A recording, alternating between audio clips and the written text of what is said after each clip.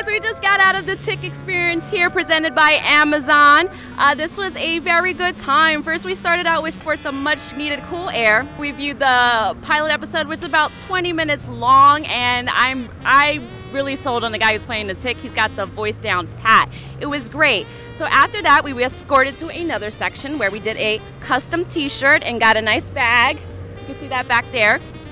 I really like that because I love free t-shirts. I love free swag over here at Comic-Con, and this is going to complement my wardrobe. And then lastly, we went to the scavenger hunt.